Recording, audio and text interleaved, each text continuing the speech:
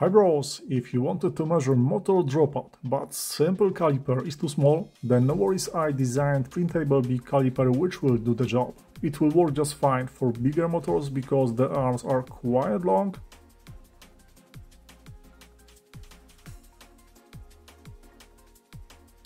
Or even for those with integrated rims because you can easily separate both parts of the caliper.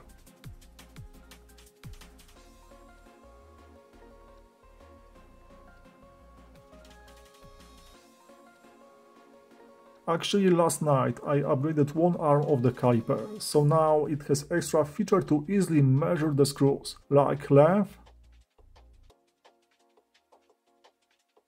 or size. Very useful.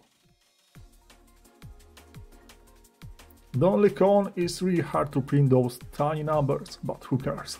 It's as precise as your printer can be, in my case at 20 cm length.